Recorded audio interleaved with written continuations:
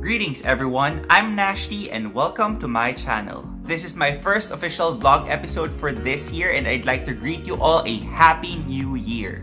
So what's our topic for this vlog? From last year, I've noticed that you guys tend to watch videos related to smartphones. So that's what I'm gonna do now. So we're gonna do a rundown of the best smartphones you can buy here in the Philippines for less than 7,000 pesos. So most of these smartphones have been released in 2019 but they are still being sold up to this day. Usually in terms of features, they have notch displays, they use IPS LCD, they have rear-mounted fingerprint scanners, large battery capacity, fast charging, dual SIM connectivity. So these are the usual features that you can see on this price point. So let's find out which smartphones we're talking about. Let's not wait any longer. Let's get down to business because it's about to get nasty.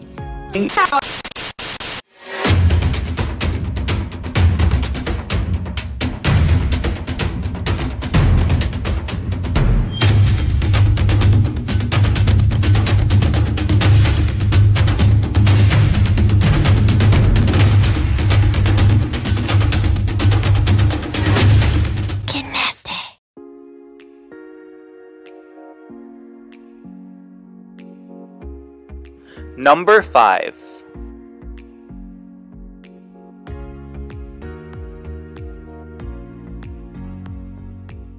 Let's start the countdown at number 5. We have the Vivo Y11. It comes with a 6.35-inch IPS LCD of HD resolution. It runs Android 9 Pie and is powered by an octa-core Qualcomm Snapdragon 439 chipset. It has 32 gigs of expandable storage and 3 gigs of RAM. The Vivo Y11 comes with a dual camera setup with a 13-megapixel primary camera coupled with a 2-megapixel depth sensor. It's also capable of shooting 1080p Full HD videos. In front, it has an 8-megapixel selfie camera. Among its other features is a large 5000 mAh battery with 10-watt charging support, a 3.5mm jack, an FM radio, and a fingerprint scanner. It retails for 5,999 pesos and was released in October 2019. What I like about the Vivo Y11 is its fingerprint scanner, its large battery capacity, and its relatively fast charging support.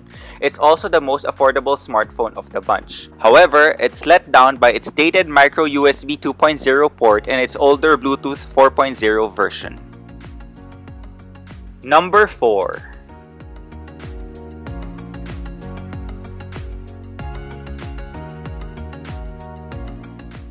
We have the Samsung Galaxy A10s, which comes with a 6.2-inch IPS LCD of 720p HD resolution. It runs Android 9 Pie and it's powered by an octa-core MediaTek Helio P22 processor. It has 32 gigs of expandable storage and 2 gigs of RAM. When it comes to camera, it has a 13-megapixel primary sensor coupled with a 2-megapixel depth sensor. It's also capable of recording 1080p Full HD videos. Up front, an 8-megapixel selfie camera can be found. Among its other features is a 4000 mAh battery, a 3.5mm jack, an FM radio, and a fingerprint scanner. It retails for 6,990 pesos and was released in September of 2019. What I like about the Samsung Galaxy A10s is its dedicated micro SD card slot, its fingerprint scanner, FM radio, and large battery capacity. However, it's let down by its low RAM and dated micro USB 2.0 port. Number 3.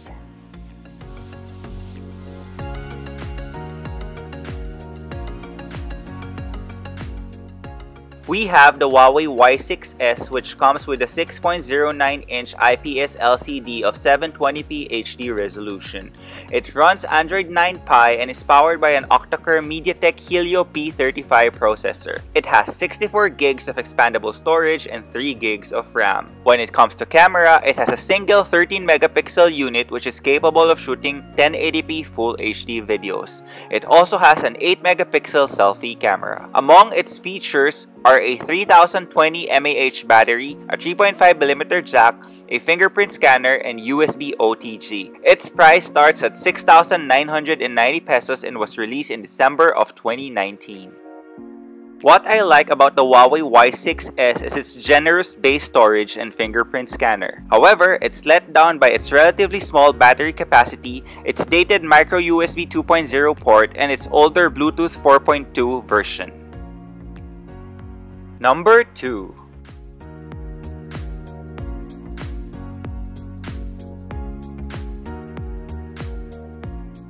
We have the Redmi 8 by Xiaomi, which has a 6.22-inch IPS LCD of 720p HD resolution protected by Gorilla Glass 5. It runs Android 9 Pie and is powered by an octa-core Qualcomm Snapdragon 439 chipset. It has 32 gigs of expandable storage and 3 gigs of RAM. It has a dual camera setup with a 12-megapixel primary camera coupled with a 2-megapixel depth sensor. It's also capable of shooting 1080p Full HD videos. In front, an 8-megapixel selfie camera can be found. Among its notable features is a USB-C 2.0 port, a 5000 mAh battery with 18 watts fast charge support, a 3.5mm jack, an FM radio, a fingerprint scanner, and splash resistance. It retails for 6,490 pesos and was released in October 2019.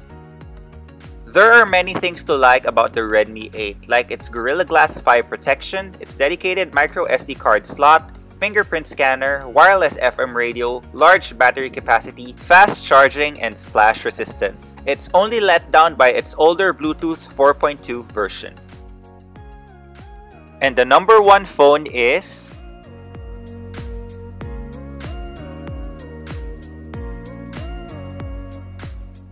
we have the Realme 3, which comes with a 6.22-inch IPS LCD of 720p HD resolution protected by Gorilla Glass 3. It runs Android 9 Pie with an octa-core MediaTek Helio P60 processor. It has 32 gigs of expandable storage and 3 gigs of RAM. When it comes to photography, the Realme 3 has a dual camera setup with 13-megapixel primary camera coupled with a 2-megapixel depth sensor.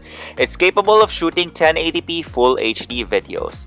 In front, a 13-megapixel selfie camera can be found. Some of its notable features include a 4230 mAh battery, 10 watts fast charging, a 3.5mm jack, FM radio, and a fingerprint scanner. It retails for 6,990 pesos and was released in March of 2019. What I like about the Realme 3 is its Gorilla Glass 3 protection, dedicated micro SD card slot, fingerprint scanner, large battery capacity, and fast charging. It is let down by its dated micro USB 2.0 port and older Bluetooth 4.2 version.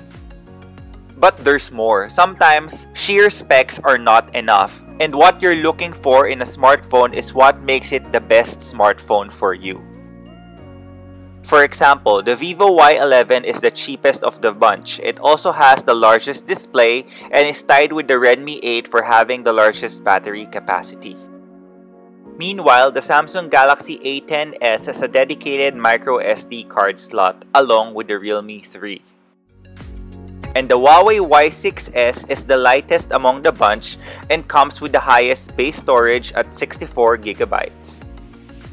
And then, the Redmi 8 is the Swiss Army knife of the bunch. It's the only one with a Gorilla Glass 5 display, a USB-C 2.0 port, 18 watts fast charging, wireless FM radio, and splash resistance.